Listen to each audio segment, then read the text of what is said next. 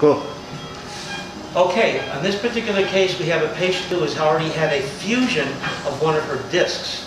And she's now having difficulty with the discs immediately above, and she's had a choice between doing another fusion of 2 more discs or trying stem cell injections into her disc.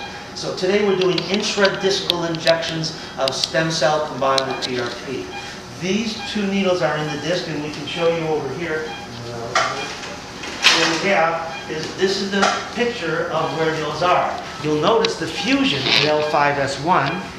And then there's a needle inside the middle of the L4-5 disc and the middle of the L3-4 disc, which has been placed.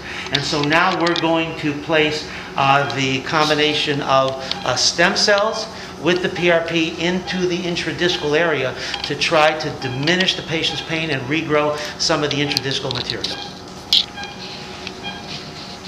Okay, that's good. All right, so what you can